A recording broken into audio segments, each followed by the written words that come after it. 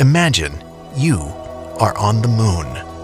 Your job for the next 8 hours will be exploring, traversing up and down lunar hills, sampling rocks, and setting up equipment. Temperatures can reach a blistering 250 degrees Fahrenheit. Luckily, you have a portable life support system, a backpack that provides oxygen, water, power, and, for the excruciating temperatures, a cooling system. Under the Artemis program, NASA and its partners are planning to return astronauts to the moon, and the agency is testing new spacesuit technologies. As a new age of exploration heats up, engineers are looking to improve how to keep astronauts cool in space.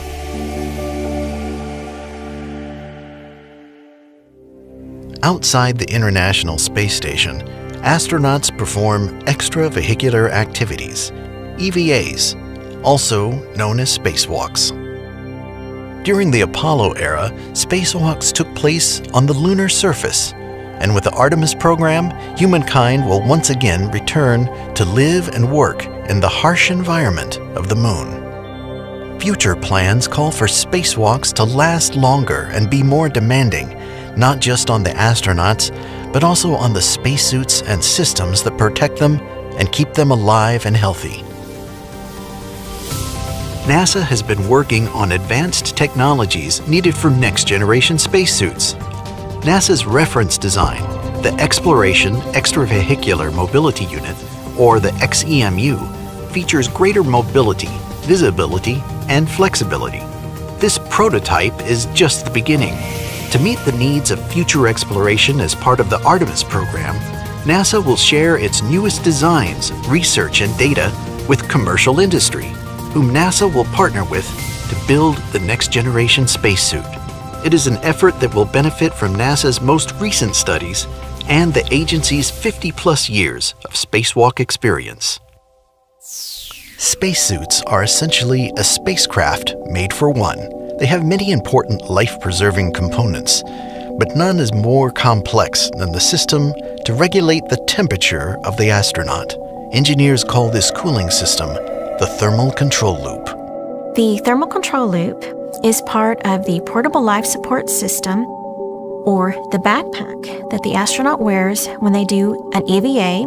The thermal control loop is designed to keep the astronauts cool. When the astronauts are doing spacewalks, they can be exposed to extreme temperature swings, say up to 250 degrees Fahrenheit.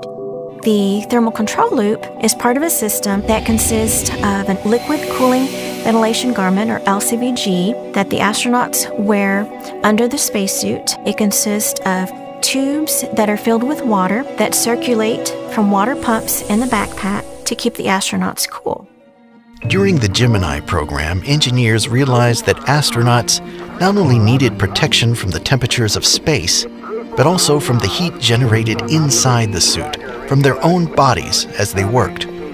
Originally, the suit designers thought that airflow over the astronaut's body would keep temperatures regulated. What they discovered was that air cooling in a spacesuit is insufficient to do that job. During the Apollo era, it was decided running cool water through a garment that covers the body could help keep the astronauts from overheating. The means of cooling the astronaut was now an essential life-sustaining element to the spacesuit and was here to stay. The spacesuit currently in use on the space station, developed in the 1970s, also uses a water-cooled garment. Circulating water is still the best way to cool an astronaut. However, improvements can be made on how to move that water through the system, using new technologies and materials to test how to make the essential cooling system safer and more reliable than ever before. The result of this research is SERFE, the Spacesuit Evaporation Rejection Flight Experiment, all the critical elements of a spacesuit cooling system in one box. 2 SERFE units have been built, one to work here on Earth in our gravity, and another SERFE unit meant to be tested in the absence of gravity, in space. On board the International Space Station, astronauts take advantage of the microgravity environment to perform a variety of science experiments. and to test exploration technologies. When engineers developed the spacesuits for the Apollo and Space Shuttle eras, NASA did not have a space station in operation. Today, the station presents a perfect platform for engineers to use microgravity to put the SERFE cooling system to the test. In that experiment, we will test a couple different versions of the water pump that will be used to circulate the water through the system. We'll test temperature sensors, we'll test pressure sensors, integrate all those into one little package and test them for long duration to see how they'll perform over the expected life of a spacesuit.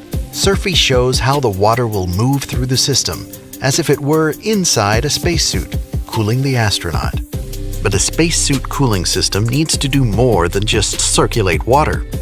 As the astronaut works, their body generates heat, which is transferred into the liquid cooling and ventilation garment. A thermal control loop needs a way to remove the heat from the water that is circulating through the system. That's where SWME comes in, the Spacesuit Water Membrane Evaporator.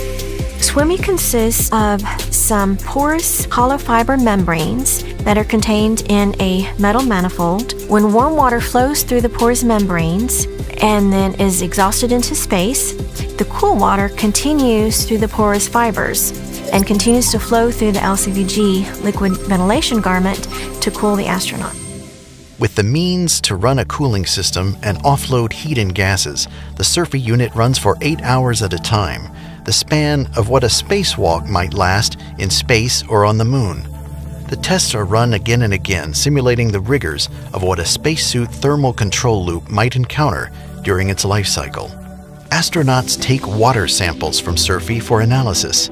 Just as a spacesuit might sit in storage for a time between spacewalks, like during a trip to the moon or Mars, SERFE is sometimes switched off. This time of dormancy is when contaminants can grow in the system. That's when the bugs, the microbes, grow in the water system. And those little guys grow and they reproduce and they can grow through the system. They'll clog your filters, and once your filters get clogged, the water stops flowing. When the water stops flowing, the suit stops cooling. Contaminants in the water are such a problem for current spacesuits that astronauts set aside time for regular water maintenance chores every 90 days. The SERFE tests hope to demonstrate that new technologies and materials will be far more robust in working through water contamination issues, reducing the risk of the cooling loop failing. We don't want to have to worry about water quality. We want to be able, we've joked among the team, we want to be able to pour chicken soup into the Exploration EMU and it'll still run the way it's supposed to run. Even if there's microbes in there that the system doesn't care. So we want the filters to catch the microbes, and if the filters don't catch the microbes and they flow through the pumps don't even notice the microbes or the contamination or whatever's in the water. They keep operating the way they're supposed to operate. We want our crews to be spending their time exploring, not running maintenance procedures on our spacesuits. All the testing for SERFE in space is duplicated on Earth, with a twin SERFE running in 1G, Earth's gravity. By testing here and simultaneously testing in the microgravity of the space station, engineers can infer how the cooling unit will run in the 1/6 gravity of the Moon, the 1/3 gravity of Mars, and all points in between. The knowledge gained from building and testing the twin SERFE units is already paying off, as work is underway building a full-size backpack for NASA's prototype exploration spacesuit. How's it going to perform in microgravity?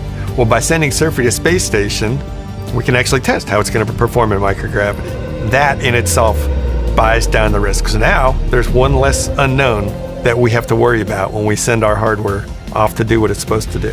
I am so excited that SERFE, SWME is on orbit, that we're working great, our ground unit is working great. SERFE has made a difference. We've had engineers, scientists, thermal analysis, water experts. It's been an exciting multi-discipline collaboration. It's a collaboration that will inform spacesuit technologies for the Moon and beyond. A new design for a thermal control loop and its ability to help regulate temperatures for astronauts during exploration can benefit from the data gathered from SERFE, making it one cool little experiment.